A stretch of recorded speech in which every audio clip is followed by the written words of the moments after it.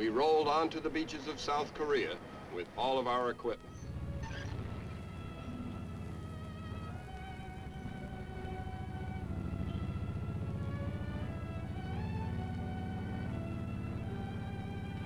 Special attachments made it possible for vehicles to wade ashore without stalling out.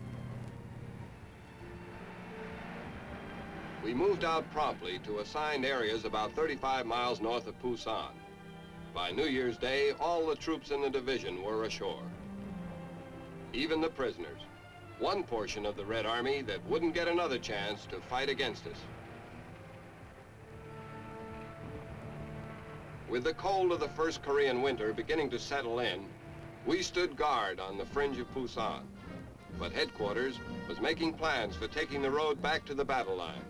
And just before we moved out, we were inspected by the commander of the UN forces, General Douglas MacArthur.